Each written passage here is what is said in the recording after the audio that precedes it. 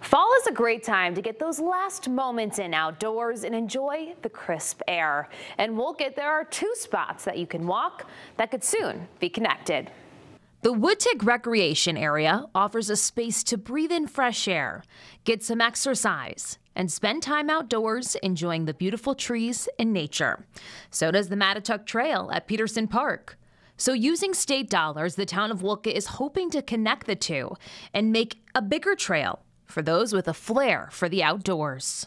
Both Peterson Park and the Wolcott Recreation Area are incredible assets, and they're very well utilized. And so this provides not only the safe connectivity between them, which is especially important in some of the more rural towns where there's not always sidewalks or safe active transportation routes. The 2 areas are already heavily utilized by people all throughout the Naugatuck Valley.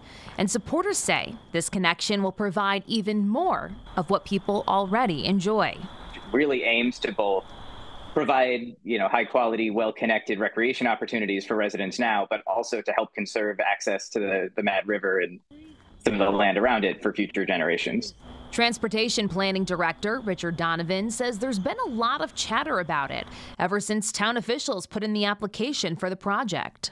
We're going to go through and we're going to gather feedback from residents about what they want to see. There will be a public meeting on this matter Thursday at Town Hall.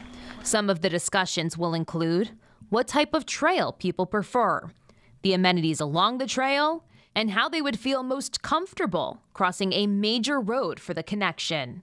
We have the most fantastic hiking trail system in the state of Connecticut. Thomas Tella, a member of the board of directors for the Connecticut Forest and Park Association, says he'll be in attendance at tomorrow's meeting. I'll be the first one to step forward to volunteer to be the trail manager for that section. From this meeting will come a design guide, which will be reported to the town by the beginning of December. Then the next step will be securing more funding to eventually build.